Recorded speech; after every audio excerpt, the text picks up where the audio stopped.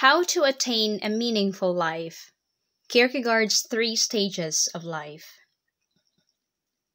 Soren Kierkegaard's philosophy revolves around the idea of existentialism, or as others would say, existential philosophy, where individuals find meaning in their life through a leap of faith.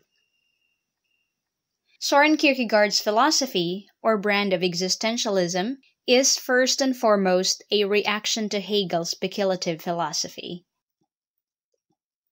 As is well known, in Hegel's system, what matters is the realization of the absolute, upon which the individual is merely subsumed in the entire process of the development of reason.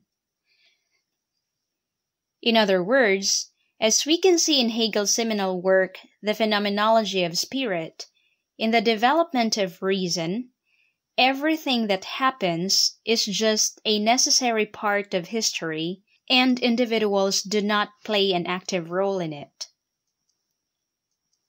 In Kierkegaard's interpretation, the individual's existence is being left out and reduced to passivity in this process. With this, as Kierkegaard sees it, the individual is unfree. Her life becomes meaningless. As opposed to Hegel, what matters to Kierkegaard is concrete existence.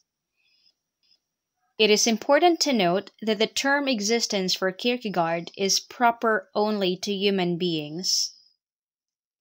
In fact, in existentialism, other entities such as plants and animals do not exist. They only live. This explains why, for Kierkegaard, to exist means to strive, to consider alternatives, to choose, to decide, and most of all, to commit. As we can see, virtually all of this, as Kierkegaard may have argued, is not captured in Hegel's system. This is precisely the reason why Kierkegaard rejected the system-building approach of Hegel and argued instead that the quest for truth involves personal choice grounded in religious faith. Kierkegaard also shared the conviction of the major philosophers reacting against Kant, Hegel, and the rest of the German idealists that the 19th century European culture was terribly dysfunctional. Furthermore, Kierkegaard also shared the argument that the individual will come to proper understanding of human existence and society only when she radically breaks from the prevailing cultural attitudes. But how can the individual truly exist? Or in what way can she attain authentic or meaningful existence? According to Kierkegaard, authentic existence is attained when the individual realizes herself through the choice between alternatives and the subsequent self-commitment. But how is self-realization possible? According to Kierkegaard, self-realization can be attained through the three stages of life, namely, aesthetic stage, ethical stage, and religious stage. These three stages of life, which Kierkegaard calls stages of life's way, involve a process whereby the true self or authentic existence is actualized in the form of individuality. Now let us discuss the three stages of life according to Kierkegaard. And so, according to Kierkegaard, the aesthetic stage is ruled by passion. It is indeed the realm of sensory experience and pleasure. As we can see, the aesthetic life for Kierkegaard is characterized by pleasure, and if one wants to live the aesthetic life to the fullest, she must maximize this pleasure. The main goal of the aesthetic stage, therefore, is to satisfy one's desires. Hedonism is a perfect example of this stage. And because the person in this stage is driven by desires only, according to Kierkegaard's philosophy, she is not truly free. Even if she gets what she wants, such as food, drink, sex, and the like, still her life remains empty as her desires can never be fully satisfied. She needs more food, more drinks, more sex. Kierkegaard acknowledges the importance of the aesthetic life. As a human flesh, we need to satisfy our physiological needs. However, because this stage lacks commitment to ideals, the aesthetic life will necessarily result in boredom. Boredom not only with the activity, but with self. Boredom, according to Kierkegaard, is like a poison that flows through the veins of each individual. Whether poor or rich, no one escapes this psychic emotional state. Boredom, therefore, plays an important role in Kierkegaard's philosophy. This is because through boredom, the individual realizes that her desires can never be fully satisfied, and thus she must change. Now, according to Kierkegaard, when the individual experiences this situation, she is faced with a choice. That is, either she remains in the pursuit of sensual pleasures, or to seek higher forms of pleasures. Thus Kierkegaard's famous work, Either or. The ethical stage is the result of the individual's decision to commit herself to the moral ideals of the society. Here, unlike the aesthetic stage, the individual considers the effects her actions will have on others and gives more emphasis on promoting social justice and equality. For Kierkegaard, the primary goal of this stage is to live according to ethical standards.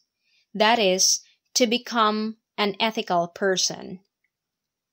Thus, the individual who lives in this stage takes responsibility of herself, including her choices and actions, and seeks to become what she ought to be. For this reason, the individual seeks to fulfill her duties and responsibilities related to her work, to her fellow men, and the society as a whole. Thus, in the ethical stage, the self is no longer the center of everything as it was in the aesthetic stage. It is also in the ethical stage that the idea of sacrifice is introduced. But there is a problem here. Kierkegaard thought that the ethical individual will eventually reflect and realize that she does not always do what she ought to do. In fact, no one does. According to Kierkegaard, this eventually leads to the experience of guilt and despair. In Kierkegaard's philosophy, the experience of guilt and despair shows that the individual needs further change, and this is necessary if one wants to attain true fulfillment or a meaningful existence.